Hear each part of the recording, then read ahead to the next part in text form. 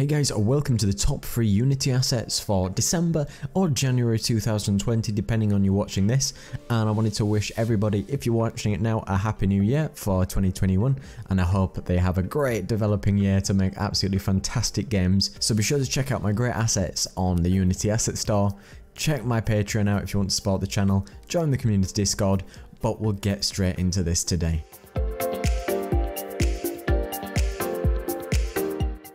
Number 1 is the Hay Area Object Spawner, and this is a specific object spawner where it allows you to create complex or simple shapes on a terrain and allows you to spawn things into the hierarchy, spawn objects, trees, foliage and other things with a very customized shape in a specific area or style. The next one is something called Spaceman, and it's a unique 2D Spaceman sprite with a collection of 2 different animations, so it's PNG format, with 15 PNG files at 512 by 512 with a walk and a flight with a jetpack. The next one is 2D Terrain Deformation, and this is an asset which allows you to deform the terrain with a simple script with built-in terrains with an Edge Collider 2D component to show you how it works, and you can have different on-collision events, and you can use the asset to do different impacts with weight and depth of when you drop that object on the actual 2D terrain itself. The next one is the Human Characters Free Sample Pack, which is a pack of 3D characters fully rigged and ready to go with 24 fully rigged models with 6 female, 6 male and 2 variations in outfit with 2 idle animations compatible with Mixamo animation libraries, FBX, and it uses shaders compatible with all render pipelines. The next one is something called Simple Toon, and it's an asset which allows you to create a nice looking sort of toon shader which has got flexibility within the color settings, advanced lighting controls, outline and transparency.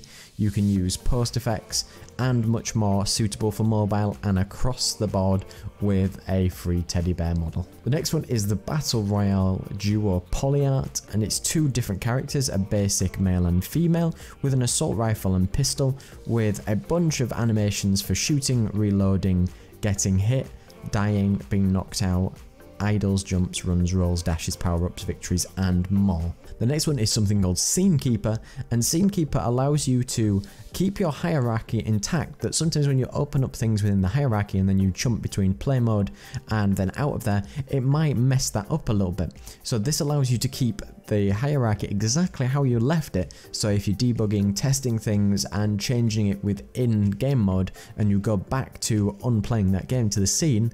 The next one is the Level Designer URP, which is the grid tile texturing tools, which is a bunch of level design props with basic tools for the universal render pipeline, with 10 basic shapes, both with flexible and static grid formats, 3 types with dots, lines and crosses, 7 example materials, and allows you to easily level design specific areas. The next one is there's 2 specific anime characters available for free for this month, but this one's the anime character Maya, which is suitable for a Japanese anime art style, which comes with an FBX file using Blender, with a specific swimsuit and about 21,000 triangles, and allows you to use animations from the Mixamo website. And last but not least is something quite cool, and it's called Selection History, and this is a utility for Unity which allows you to look at what you've previously selected, whether that be objects within your scene or things within project windows and assets. And if you've going through lots and lots of a really large project, you can configure and record the objects that you've selected so you can see exactly what you've been using recently. So like I said, I wish everybody a great 2021. Be sure to check out all these fantastic assets and all the other assets that I've featured across the 3 or 4 years of however long I've been doing this. And be sure to check out my great assets on the Unity store. Be sure to take a look at my Patreon if you want to support the channel, and join me on Discord if you want to have a chat. So thanks again for watching. Don't forget to like, comment, subscribe. Cheers.